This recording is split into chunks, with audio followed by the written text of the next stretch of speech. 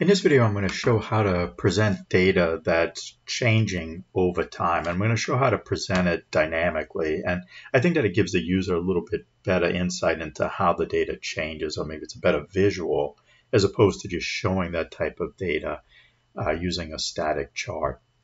The data I'm going to be using is flow data from the Buffalo River at St. Joe, and I wanted to show you where that is. So this is the Buffalo River right here. This is right around St. Joe, Arkansas. And if we go downstream on the Buffalo River, we can see that it enters the White River. So it's a tributary of the White River, and it enters the White River around Buffalo City, Arkansas. Give you a little bit more perspective. We'll zoom out a little bit more. Remember, this is the Buffalo River entering the White River. And it's going to be downstream of Shoals on the White River, but it's going to come in upstream of the Norfork River, which again is another tributary to the White River.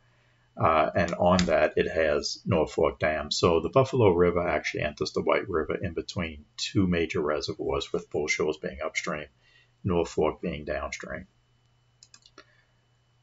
So what I did is I got the data from the USGS, or the U.S. Geological Survey, and I got mean daily flow data, and I got that for 1940 through 2020. And so if you want to see how something changes over time, you can obviously plot each one of the flows, but you can also do like a running average. So what I'm doing is a running average. So for instance, for 1941, I take the average of 1940 and 1941. For 1942, I take the average from 1940 through 1942, and so on. Now, you may also want to look at averages on a shorter time scale, and in this case, we're going to be doing a moving 3-year average. So for 1942, I'm taking the average from 1940 to 1942. For 1943, I'm taking the average from 1941 to 1943.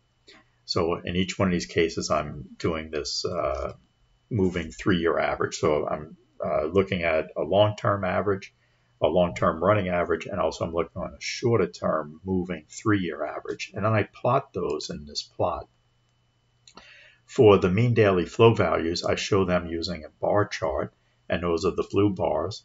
And I have this mixing of a bar chart and a line chart. I don't go in to show how to do that in this video, but I can do another video to show how that's done. The green line is the long-term running average.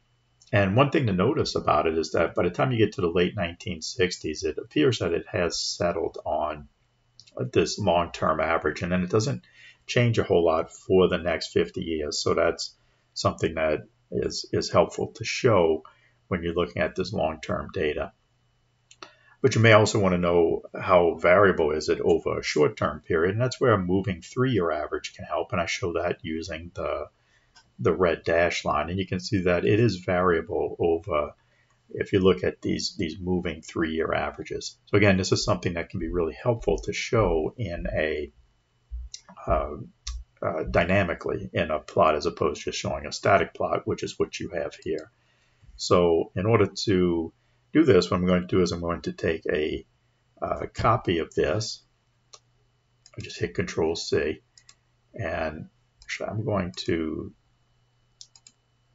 take this out and then restart. So I take my plot, and what I'm going to do is I'm going to do an animation on the plot, and I'm going to call it a wipe. And you can see that it came in from bottom to top, and we really don't want that. We want this to come in from left to right. So what I wanted to do is to come in from the left, and that's a lot better. And I also want it to come in by series. Now, the one thing that you may have noticed is that, and you can look over here in the animation pane, that it comes, one of the features is that the background comes in. I really don't need the background to wipe in from left to right. So what I'm going to do, so you can see that you have the background, you have Series 1, Series 2, and Series 3. But I really don't need the background coming in, so I'm going to remove that. So now I just have Series 1, Series 2, and Series 3. I can play that. Yeah, not exactly what we wanted because now we have each one of these coming in separately. So what I wanted to do is to start with previous on all three of these.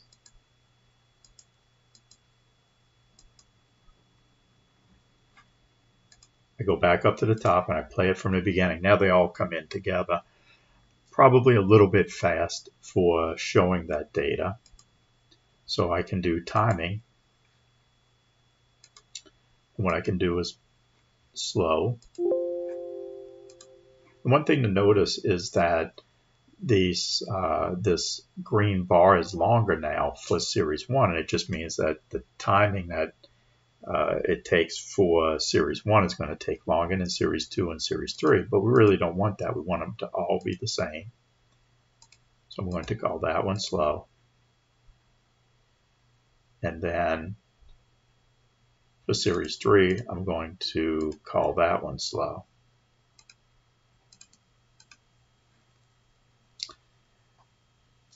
And then if we have this come in from the beginning, then you can see you have a nice chart where all three of the series are coming in at the same time. I have another chart here that I use just to show the growth of money over time based on if you put a certain amount in each year and then based on a certain interest rate. And these are nice to show over time.